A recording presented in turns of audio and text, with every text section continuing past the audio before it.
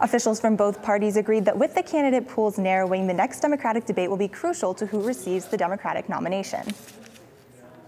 So our Phoenix debate will be a showcase debate for the finalists, and it could be the decisive debate. Phoenix, Arizona could host the debate where we narrow down and really pick the finalist who will be the Democratic nominee.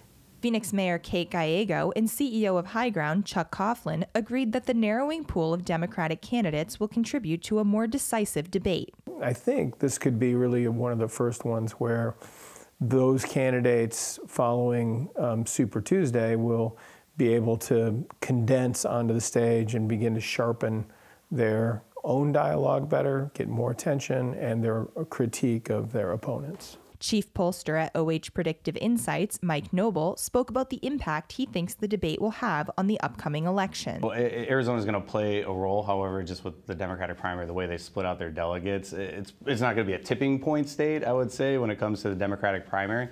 But again, Arizona, with its importance here in the election, is going to be huge. Gallego and Coughlin both think the debate will be watched carefully by voters before they cast their ballots, ultimately impacting votes in Arizona.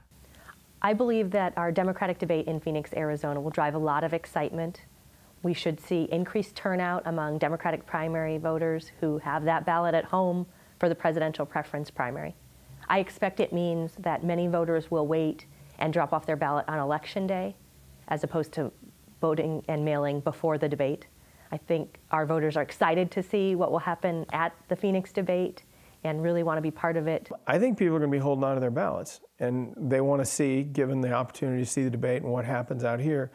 So I think it could have a late-breaking turnout effect on the electorate and who is competitive and who's not competitive. And so I think it's exciting for Arizonans to have this opportunity to see the candidates up close and personal. You would think, given our proximity to Mexico and the state's history with problematic immigration challenges, that would be a significant portion of this debate.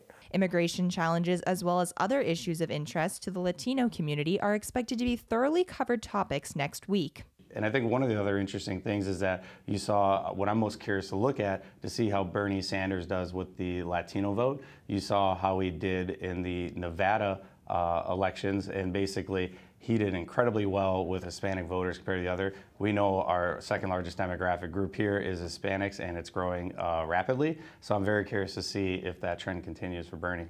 Arizona is traditionally a red state, but could see a change to purple or even blue with the next election. But I think right now they're jazzed up, and it's going to be a battle on both sides between the Republicans and Democrats here in Arizona. The 11th Democratic debate will take place in Phoenix on March 15th at 6 p.m. at the Arizona Federal Theater. The National Democratic Committee has created a website where you can register online to attend the event, though they caution the capacity is extremely limited. At the Digital Desk, Delaney White, Cronkite News.